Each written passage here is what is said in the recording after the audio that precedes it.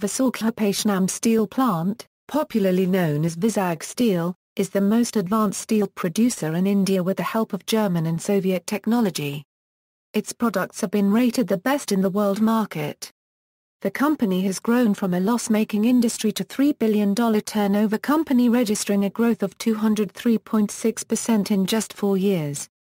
Vizag Steel Plant was conferred Navratna status on November 17, 2010. Founded in 1971, the company focuses on producing value-added steel, with 214,000 tons produced in August 2010, out of 252,000 tons total of salable steel produced. It is the largest single-site plant in India and Asia Minor. History. On April 17, 1970, the then Prime Minister of India, the late Indira Gandhi, announced the government's decision in the parliament to establish a steel plant at Visakhapatnam. Planning started by appointing site selection committee in June 1970, and subsequently the committee's report was approved. On January 20, 1971, Gandhi laid the foundation stone of the plant. Consultants were appointed in February 1971, and feasibility reports were submitted in 1972. The first block of land was taken over on April 7, 1974. MSM Industria and Company was appointed as the consultants for preparing the detailed project report in April 1975, and in October 1977 they submitted a proposal for 3.4 MTPA of liquid steel. With the offer for assistance from the government of the erstwhile USSR, a revised project evolved.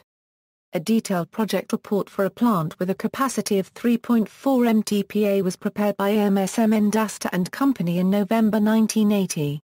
In February 1981, a contract was signed with the USSR for the preparation of working drawings of coke ovens, blast furnace and sinter plant. The blast furnace foundation was laid, with first mass concreting, in January 1982. The construction of the local township was also started at the same time. In the 1970s, Kurid Pam Zamindars donated 6,000 acres of land for Vizag Steel Plant. A new company, Rashtriya Ispat Nigam Limited, was formed on February 18, 1982. Visakhapatnam Steel Plant was separated from SAIL, and INL was made the corporate entity of Visakhapatnam Steel Plant in April 1982. Vizag Steel Plant is the only Indian shore-based steel plant and is situated on 33,000 acres, and is poised to expand to produce up to 20 MT in a single campus. Turnover in 2011 to 2012 was Rs 14,457 crores. On May 20, 2009, Prime Minister Manmohan Singh launched the expansion project of Visakhapatnam Steel Plant from a capacity of 3.6 MT to 6.3 MT at a cost of Rs 8,692 crores.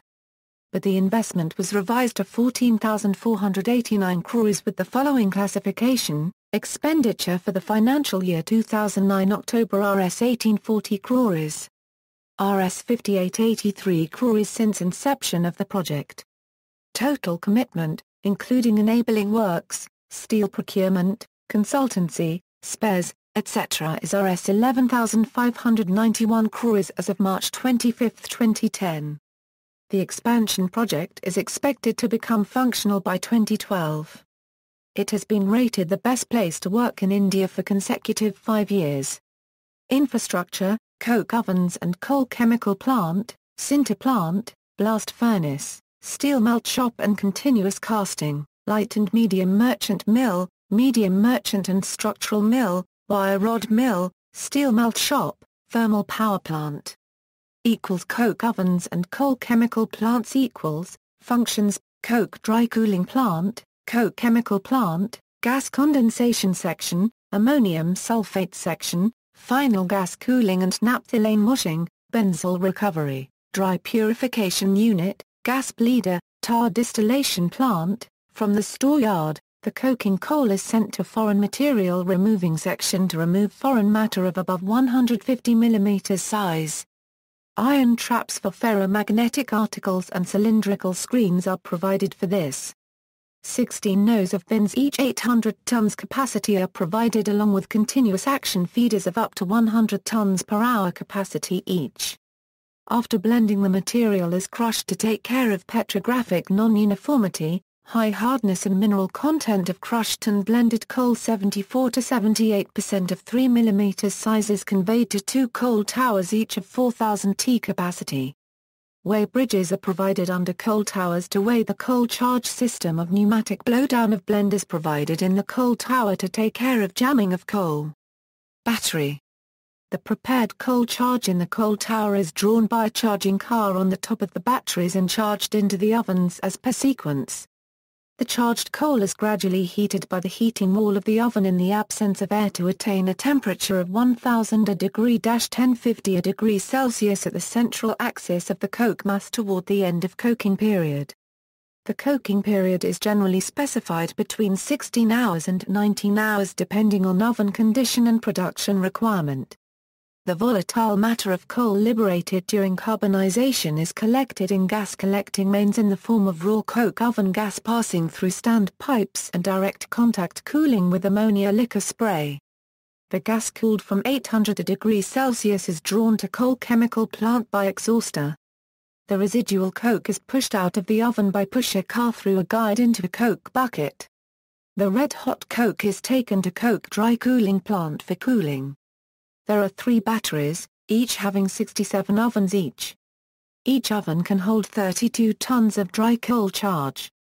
The volumetric capacity of each oven is 41.6 cum. The heat for carbonization is supplied by underfiring of coke oven gas having CV of 4200 kilocalories per Newton meter, 3 of mixture of BF gas and CO gas having 900 kilocalories per Newton meter, 3. The heating system of batteries is of underjet compound type having twin heating flues with recirculation of waste gases. Accidents. On June 13, 2012, 19 people died during a trial run of recently commissioned oxygen plant, due to a massive explosion in the plant. Union Steel Minister Beni Prasad Verma visited and announced 20 lakhs ex gratia to each person. References. External links, official website.